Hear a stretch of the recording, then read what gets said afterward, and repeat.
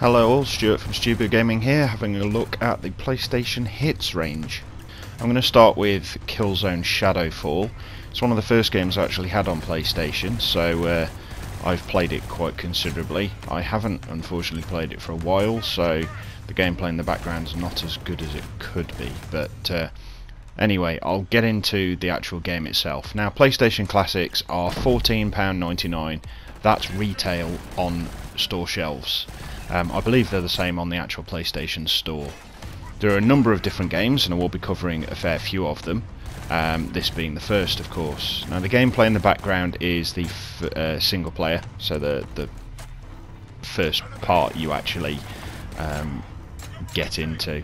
You can go straight into the multiplayer, but I wouldn't really advise it.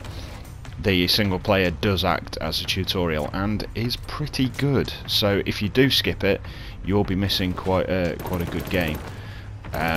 Mechanics wise, extremely good shooter. I've always liked the Killzone games anyway, but the mechanics are good.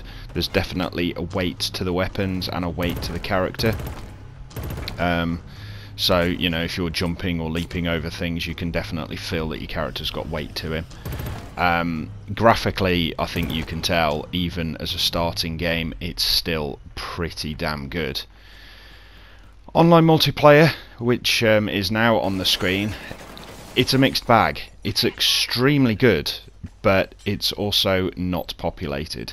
So this is, although it looks like a bot game, it's not. This is actually a full game of the online mode. Now, there's two different types. There's actually three different types. There's classic Warzone, there's 24 player, I think it's called Dominion, and then there's Team Deathmatch. Now, everyone might be playing Team Deathmatch, I'm not really sure, but Team Deathmatch is exactly that. You have teams and you just try and kill each other. This mode is basically a capture and hold, but it's dynamic, so it does change as you are playing.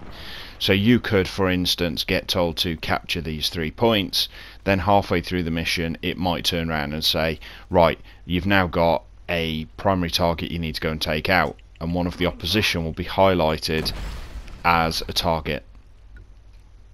You do unlock different abilities. So in this gameplay I'm playing as a support class. Now, you have something called an owl. I can't remember what it stands for, but it's basically a drone.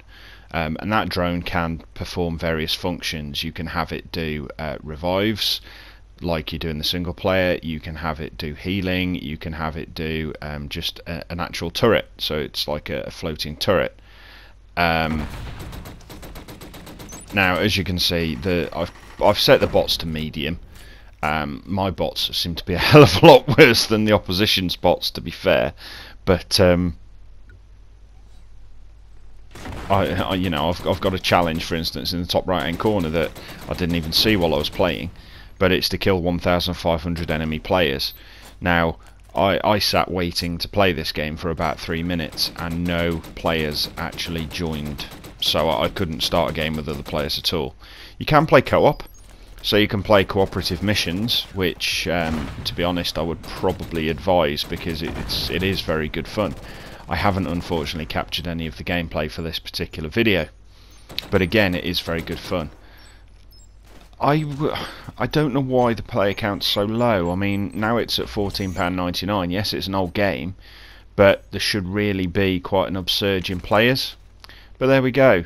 Would I recommend it? Yes, I definitely would recommend it for £14.99. I wish the online servers were more populated. That would make it a much better proposition.